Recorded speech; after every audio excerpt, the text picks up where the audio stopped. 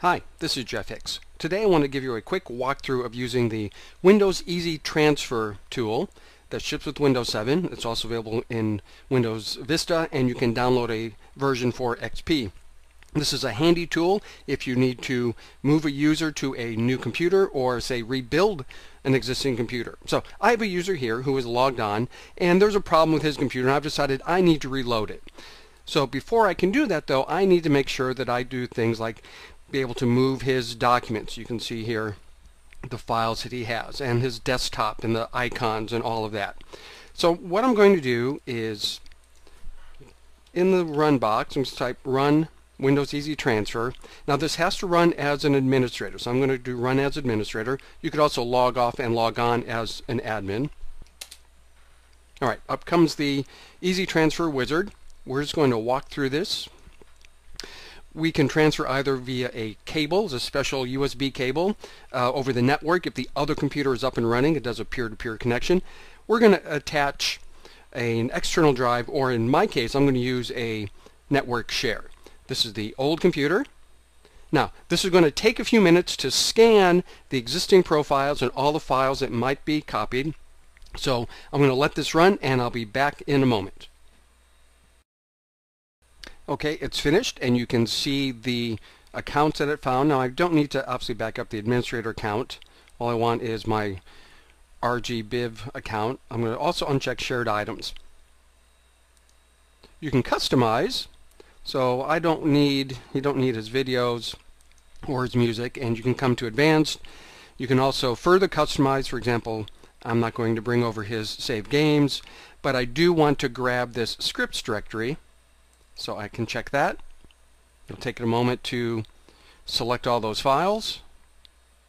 Now I can click Save. Go to Next. I can password protect it, but I'm not going to. I need to specify the location. I'm going to put this up on a network share and give this a file name, Roy. Alright, the transfer will now take place, and again this will take a few minutes, so I'll come back in a minute or two when this is complete. The transfer is complete, so I can go to Next. Shows me that it's finished. Do Next, and go ahead and close this out.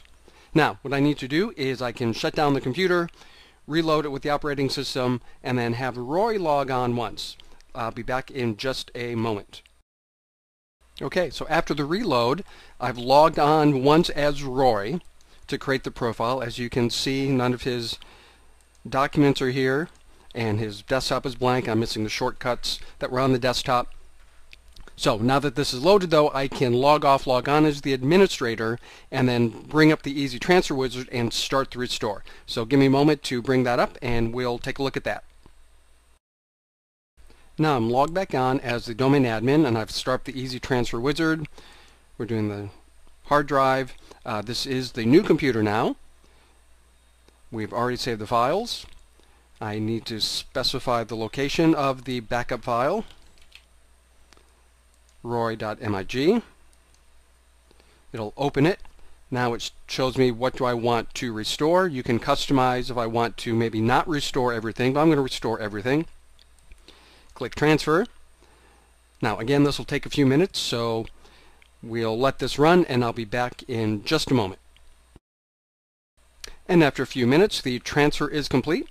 I can look to see what was transferred and view the report as well as all the files. We're good with that. We're just going to close that out. Now I'm going to log off, log on as Roy again, and we should see everything back again. So one more quick break, and then we'll wrap this up. Finally, here I am logged back on as Roy G. Biv. You can see the desktop is back, the icons are back, the documents are back, the scripts folder is back. Everything is back the way that it needed to be, so Roy can get back to work. So the Windows Easy Transfer is a terrific tool to help you move files and settings between computers, or even as a placeholder while you rebuild a computer. I hope you found this useful. There's a lot more good information in the accompanying article. I hope you'll take a moment to take a look at. Thank you very much for your time.